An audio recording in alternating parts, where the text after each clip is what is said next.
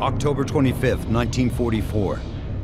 In the Formosa Strait, dozens of Americans fight to survive a sunken submarine. USS Tang stern sits on the bottom. The only escape hatch is at the bow of the submarine. The bow, which is still filled with air, is actually jutting out of the waves, sort of like a knife blade, if you will, coming up. But with Japanese escorts on the hunt, the exposed section makes them vulnerable. The men choose to sink their damaged submarine to conceal it, while they prepare to escape.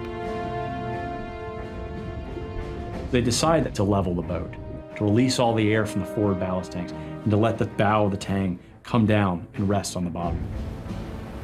They release the air, and the Tang dives for a final time.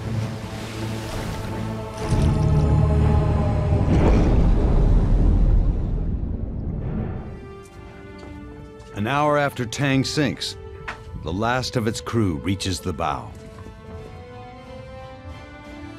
And then they get to the forward torpedo room. Several dozen men. They ultimately all crowd inside and they seal that door. And inside that forward torpedo room is the escape chamber. The entire submarine lies 180 feet below the surface. As Tang's crew prepares to brave the ocean, another attack stops them short.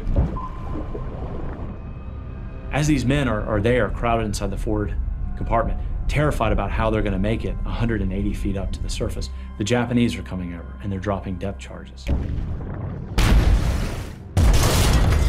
So here they are stuck on the bottom, and their boat's still being rattled.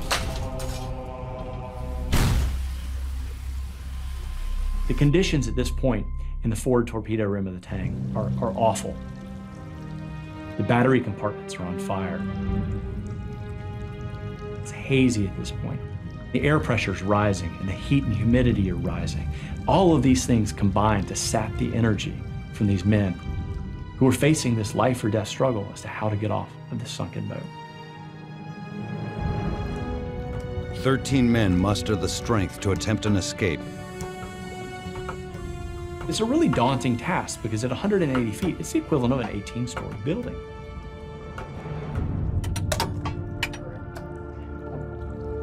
At 8 a.m., Tang's escape hatch closes for the last time.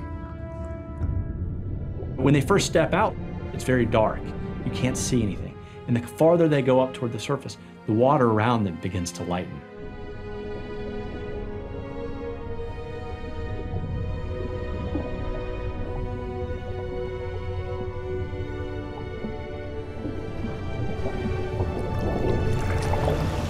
Only 5 of the 13 men survive the ascent. Even those who escape and make it all the way to the surface aren't necessarily guaranteed to survive. In fact, for some of those men, they watch others come up who are vomiting, who blood is coming out of their noses, who are so exhausted and so sick at this point that they ultimately drown just a few feet away from their friends, their bodies carried out by the tide.